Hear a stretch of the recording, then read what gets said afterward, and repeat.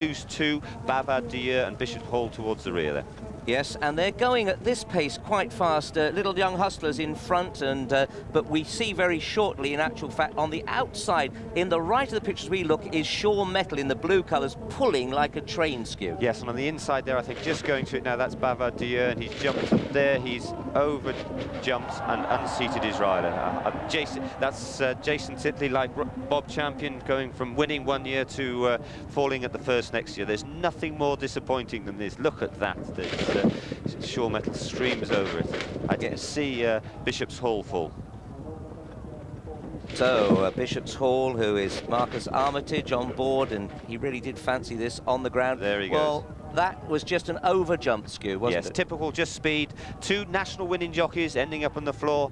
No Grand National, no respecter of reputations. There in the middle is superior finish, Richard de Woody. Let's watch him jumping a fence. He knows more about seeing a stride than anybody. This side here is Paul Carberry, who gave his horse a terrific ride, the Three Brownies. Look at the jump from Shaw Metal there, Skew. He stood off outside the wing. I can hear the stewards' inquiries coming through in a minute, I think. Well, Three Brownies is just there on the inside. On the outside is Shaw Metal and Donald McCain, Three Brownies, and Paul Carberry fell at the 27th in 1995. And you can see that Shaw Metal really reaching there and getting the ground that he needs. The grey in the middle is... Rough Quest has been confirmed as keeping the race, Richard. So a very happy Mick Fitzgerald. Yes. Party politics fell then, but just again to reiterate, the placings will remain as they are. Go back up front. Only the first two results remain. We're waiting for another result of the other inquiry. There is Paul Carberry, they're just pulling his leather straight there. Why do you think that then, Skew? I don't know, something might have been just pinching him. Brave man must be Donald McCain here in front on Shaw Metal. I'm not sure that I'd be brave enough to ride him. And he must have wasted a fair bit to get down to 10 stone, because that is very light. He's a big boy, but Shaw Metal pricks his ears and he quickens going into the fence. He launches himself into the air, but Three Brownies, you know, giving Paul Carberry a great ride in behind. Grey, Son of War streaming over there. These boys, here's Chatham just refusing at the back. He says, I've been here before, I don't like this place. But I cannot get over enough what a great thrill it is to ride over these fences.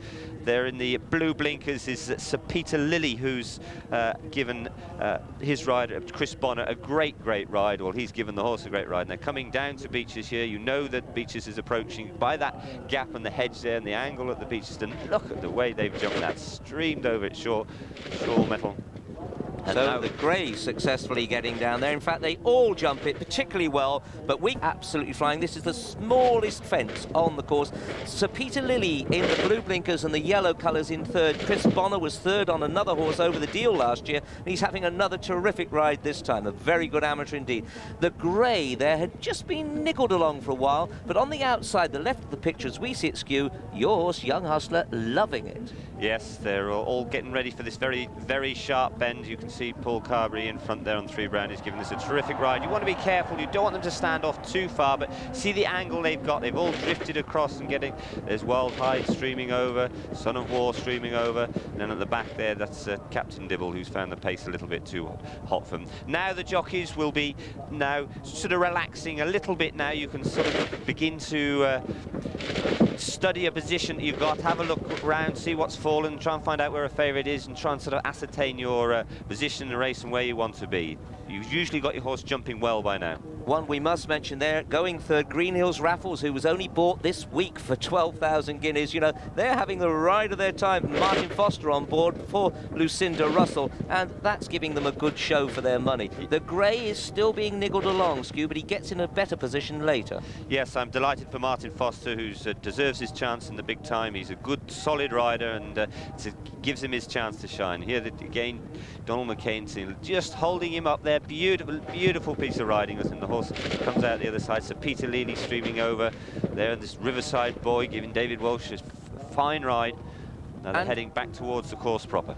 And in about 6th place there, Skew, the McManus colours, Wild Hide, Franny Woods. He's been creeping in a good position all the way, just with his eye on the leaders. Yes, and I often remember sitting in the weighing room, listening to you doing this and saying, in your mind now, although you're jumping these, you've got beaches and the chair waiting around the corner for you. You've got these sort of nice little fences to get them going, but at the back of your mind, you're still worried about the chair. Yes, and Rough Quest really biding his time, not in the leading 10 at this stage. A loose horse coming through, but doesn't actually, in the end, that's party politics, doesn't actually do any damage and join the field, but he could easily have done.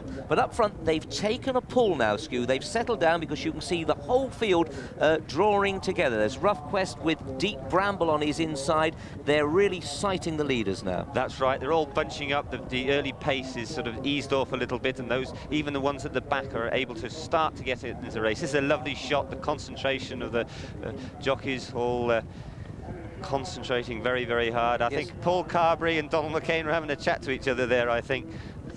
And one just coming into the picture is Over the Deal, Tim McCarthy. He's in the red there, just going through, having the ride of his life the first time he's been to Aintree. But now, of course, jockeys are starting to concentrate because they know that the chair is not very far ahead and there's a loose horse amongst them. Yeah, so we've seen the problems that have been caused by loose horses at the chair before, but thankfully not today. This is a tricky fence in itself. Horses can go and put in. Richard and Woody in superior finish, giving his usual fine ride over there. And there's Captain Dibble hunting up the rear. Yes, Woody was certainly relaxed on superior finish, but now as they straighten up, this is the narrowest part of the course. Donald McCain's got the lead, whether he wanted it or not at this stage, I don't know. But the horse just backs off a little bit there. That's, again, people talk about these fences, but they're lovely in the fact that they are big enough to make horses back off and go and make them jump properly. That was Kim Bailey's horse bringing up the rear, over the stream, bringing up the rear there. But now you can see they start to try and pick a spot, because if you can't see the fence, it's twice as difficult. And I love watching this. You watch young hustlers, they talk about horses enjoying or not enjoying. You watch his ears, the way he jumps this chair, he absolutely loves it. And he's not very big, Skew, either, is he? Son of War just popping over. Encore Per and David Bridgewater just quietly getting into the race there. And then once again at the back, Over the Deal. And Vicomte de Valmont. But just see them now. You can see they all got just about half a stride away from that board. Rough Quest popping in and actually touching the board. High. Yes, and over the stream, just... he doesn't look to be enjoying it as much as the others, actually. That was Philip Hyde on Vicomte de Valmont. Now the water. This is always an easy... It's really a confidence restorer here. Can be tricky, though, Richard. Horses can go and stand off too far and just catch the lip. And I've seen also horses run out at it because it's just a little bit different. Son of War creeping through. He'd been off the bridle. Double handful for Mick Fitzgerald. Son of War, the grey in the middle there. He's getting nearer all the time. I would think they'd be very happy with the way. Three Brownies, who's been up right from the start, is on the inner, right down the fence there for Paul Carberry, having his second ride in the race. But Young Hustler, who is his third national, and he deserved to do this before. Yes, and the one just beginning to drop out of the picture now is Shaw Metal. Yes, and interesting to see that there are a lot of horses on this good ground still in contention. I would still think, though, that the time, I haven't heard the time, I doubt whether it's record-breaking, because they did really slow the pace up at the halfway stage. Plenty still in there. Over the Stream is there. Over the Deal, Green Hills Raffles, horses that we haven't mentioned a lot. Over the Deal and Tim McCarthy still back in 4th place and having a tremendous ride, but one coming into it is Life of a Lord there with the blue hat on the outside, closely followed by Rough Quest. Yes, and streaming over there, and Young Hustler still with his ears pricked. Tim McCarthy's lose nothing in style against the professionals, does he? He looks as neat and tidy as anybody. But what a thrill for your first ride. But now look at Son of War. He's come back on the bridle, Skew. Yes, again, a lovely feeling as you come back here. You just begin to ease yourself into the race. Jump that really well, still streaming over, and Captain Dibble and Into the Red just hunting up behind there. And what was the fall of that? It was Brackenfield that went there. He put his feet in the ditch, and you don't get away with a mistake like that. Terrific shots here, and you can see the difference in size in horses. Young Hustler is not big, he's brave. Three Brownies has got plenty of size about him, and the big blue blinkers just poking in there of Sir Peter Lilly, Mickey Hammond's horse, on the very inside. But look how wide on the left of the picture Rough Quest is. Yes, but as I say, he just, you know, he knows he's on the best horse in the race. He's just got to present him up that run in with a chance, and he's going to win. Don't get brought down, must be his great feeling. At the back there, about to be pulled up. It's Fast Senior. It's Fast Senior, yeah. Well, they bought him this week, and I didn't think he'd get round this far. But you can see how spread they are. They're 5 or 6 upsides in front, and Riverside Boy really clouted that, but he's running a good race. Yeah, great thrill for David Walsh. It's, you know, a young man in his position getting a ride for the championship. Chainer elect again for in the Grand National. Big break in your career, and he's given this a great ride. Deep Brambles come there a little bit better. The sheepskin noseband with the green, even though the ground's too fast for him. And the red towards the inside now. David Bridgewater's taking a different route to Mick Fitzgerald, giving this horse a beautiful ride. David, who's really stamping in his authority as Martin Pipe's first jockey, and this will really do him a lot of good. Second Beechers and the grey and Conor O'Dwyer, the grey's nose hit the floor there, but he got away with it. And Ginger McCain's son Donald still going round, but he's lost his petrol. Yes, there you are. That's the way to jump breaches, land and go all in one motion. But look at the nod of the head of the grey there. It actually touched the floor. How he got away with it and got back up, I don't know. Somebody waving, Donald McCain waving at us. Lusty Lights is... he was never in it, Skip. No, he's getting tired. But up front now, we see that they're all starting to just come into it. Now, these first 7 riders must all be thinking, I've got a big chance of victory here. That's right. Young Hustler made a first semblance of a mistake there because that fence is small, and the back markers now begin to get tailed off a little bit now. Now, the thing we want to look for as they go to the second canal turn, and look where the grey's going, right down the paint, is this is where he exits. Up front, we got Sir Peter Lilly and Young Hustler. They're cutting out the pace, but the action will come from just in behind the leaders. See that Chris Bonnet taking the angle there beautifully, all dropping in, and you see Son of War on the inside getting no room at all, you see, and that's probably caused the fall, because the room that he was going there to jump has just disappeared. Well, 2 Irish horses going there, and both unseated riders. I know it's easy sitting here, Skew, but there's no doubt about it. Both Franny Woods and Connor exited. We'll see that again. Look, oh, he really hit that fence hard. I think, you know, that's... he'd have a little bit of green on his nose. Yes, but Francis Wood will have it on his bottom. He came out the back door. Yeah, I think he could have been knocked off looking at that. Right, up front. Now, what a ride the amateur Chris Bonner has given this horse. He will be stamped now as an Aintree jockey. He was 3rd last year. He's given this another tremendous ride. Yes, and now you really are beginning to feel a bit of history. You've seen all the films as a kid when you've watched the BBC films here, and you know that they're on you. And this is a lovely part of the race. It's a beautiful line of fences to jump, and you're just hoping that you keep jumping well. Another superb jump by Young Hustler. 3 Brown is just nodding a little bit there. Bridgie biding his time on Encore and Per. Superior finish, just coming in with Woody there. He's about 7th, but he's just behind Rough Quest, makes a lot of ground from there. But at this stage, you would think that the leading 3 all are just taking a pull, Skew. They're all trying to conserve. Yes, they're trying to get what you're trying to do is get your horses up on the bridle. You'd love to go to the front now and say, woo, old boy, and give him a bit of confidence. But all 3 of you are trying to do it. It's very difficult. And Bridgie, you can see him do that. Just drop his hands on the horse there, and the horse is, you know, feeling, oh, gosh, I am going well, you know, and it just helps. Well, David Bridgewater doesn't need to stamp himself as a good jockey. We've always known he is, but here he's being cool. He's doing the right thing. In fact, he's done nothing wrong, but hasn't got victory today. 3 Brownies just comes up ahead in front there. This could be an awkward fence, but Rough Quest sneaking through, and Mick Fitzgerald must be thinking, they're going well in front, but so am I. Yes, it must be. You know, I suppose he's in the most classic position now, isn't he? He's in the driving seat. He's just getting a little toe. He's got that little pocket, and he's following them through. Bridgie obviously must be thinking he's going very, very well, and he must know that Rough Quest's there somehow. But if you watched him throughout the race, he didn't really pick up his stick till late, because I don't think the horse would run for a lot of smack.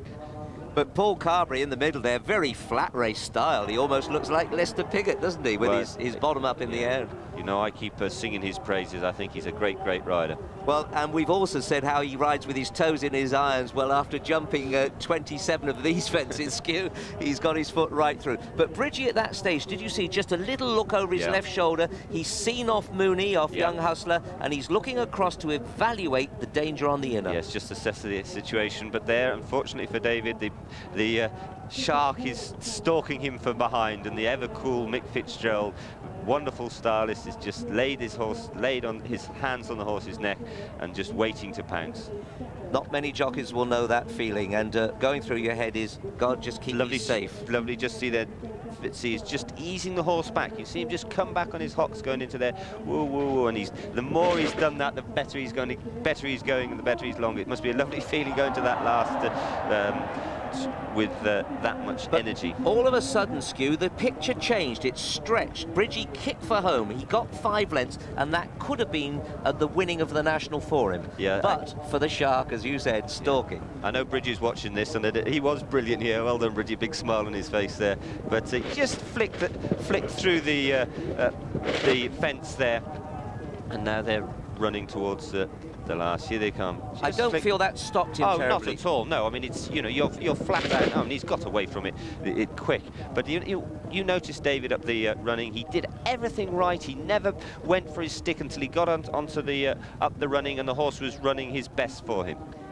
Quite amazing, that shot. Seeing him well clear, you'd have thought nothing would catch him, and Mick Fitzgerald starting to work now. He's saying, well, I'm going to get to the elbow and then I'm going to go for home. But this horse needs to be held up, but I've hung around long enough. But just also look back now, because in 6th place is Superior Finish, who actually makes a lot of ground, as does Life of the Lord, and the horse in yellow, Sir Peter Lilly. These are the real stayers at the end, but this is the incident, Skew. Yes, I mean, Mick's, you know, luckily for Mick, he's just far enough in front. I mean, and Bridgie has had to pull out round, and he's won just far enough. There must have been a little bit of a case to answer. And you pointed out, David hasn't hit this horse encore un peu, and he's waving his hand without his stick in it, so to encourage the horse forward, and he knows that horse isn't going to go for any quicker for being hit. Well, here was the moment that the stewards must have looked at from every conceivable angle, and in the end they've decided that the winner did not impede the second sufficiently to change that result. It wasn't deliberate. Mick Fitzgerald low in the saddle now.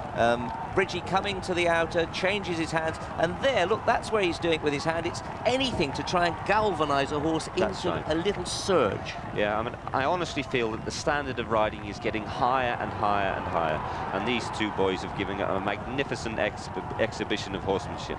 Yes, and we mustn't forget those who finished behind either, because there are a lot of gallant efforts today. Mick Fitzgerald really gasping his mouth open there. He knows now that he's won it. There's going to be that victory wave of the hand, and that feeling is one that so few ever know. Rough Quest the winner. I'm so delighted for their connections. Really sporting, really good people.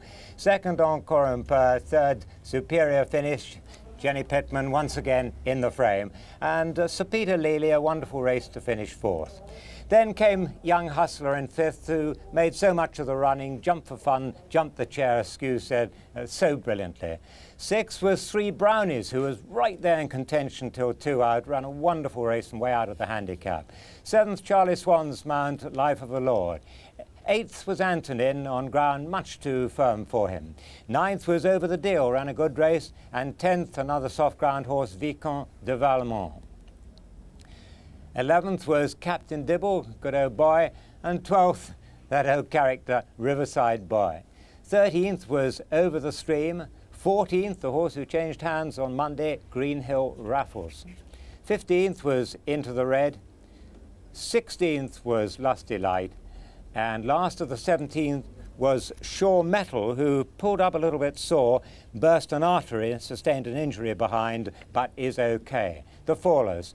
Bishop's Hall fell at the first. Bavadier unseated his rider. That was Jason Titley. He's been taken to hospital with unknown injuries. Fence number 3, the first ditch. Party Politics, of all people, fell there. At the 5th, Chatham pulled up there. At fence 13, Rust Never Sleeps pulled up, and that's sadly the one fatality of the race. At fence number 19, Brackenfield fell. At fence number 27, Far Senior was pulled up. At the canal turn, Son of War, the grey, unseated his rider there, and number 13, Wild Hyde, was brought down. In fact, Wild Hyde, I think I'm right in saying, was brought down at the 24th, that's correct. The 29th, or before the 29th, Deep Bramble was pulled up.